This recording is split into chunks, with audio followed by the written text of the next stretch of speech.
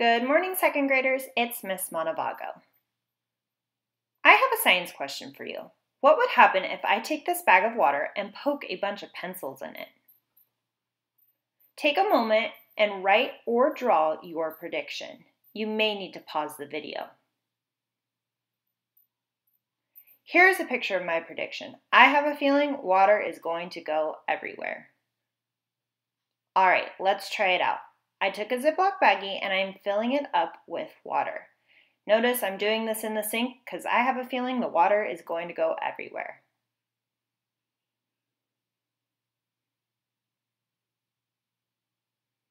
All right, so I'm almost to the top, so I'm going to turn off the water and I'm going to seal my Ziploc baggie. I'm going to really make sure that it is sealed tight. All right, let's start poking away. Wait, what?